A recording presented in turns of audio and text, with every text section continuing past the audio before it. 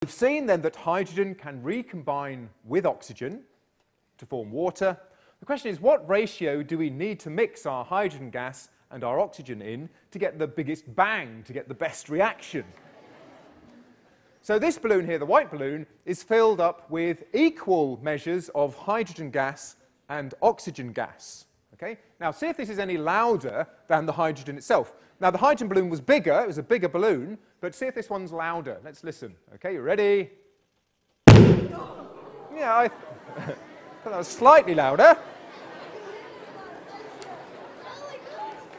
So that one was equal amounts of hydrogen and oxygen.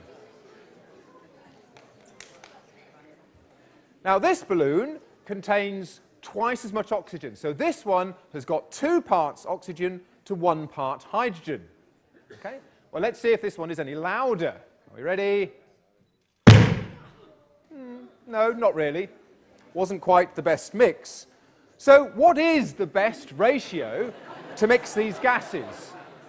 We've had 1-to-1. That was pretty good, but I think we can do better. So what would the best ratio be? Any hands? Yep.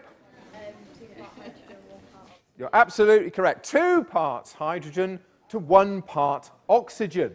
And we know that this is right because the chemical formula for water is H2O. That means each molecule contains 2 atoms of hydrogen, 1 atom of oxygen. So that's the best ratio to mix them.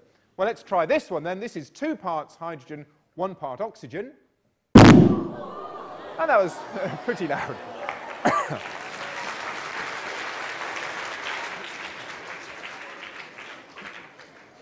Okay, well, we can use the results of that experiment there to understand the next reaction.